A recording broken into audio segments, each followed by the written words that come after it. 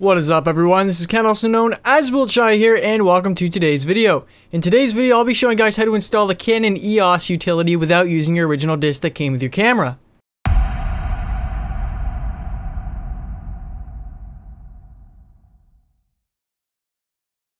The first thing that you need to do is you need to hit the Windows and R key at the same time. This will bring up the Run command window. There will be a text box, and what you want to type in that text box is regedit.exe. Once you have typed that into the text box, go ahead and click the OK button. This will bring up the registry editor on Windows. Next, on the left hand side, we need to locate the file folder called hkey_local_machine. Once you have located that file folder, click the arrow on the left hand side of that folder to expand the folder. Next, locate and expand the software file folder. Once inside the software folder, we need to find and locate a file folder called WOW6432 node. Once you have found that file folder, click and expand that file folder as well. With that folder expanded, right click on the WOW6432 node file folder and go to New and then Key. This will create a new file folder, and we need to name this file folder Canon. With the Canon folder created, we now need to right click on the Canon folder and go to New and create a key yet again. This time we have to name this file folder EOS Utility. Once you have named that file folder EOS Utility, you can now exit the registry editor on Windows.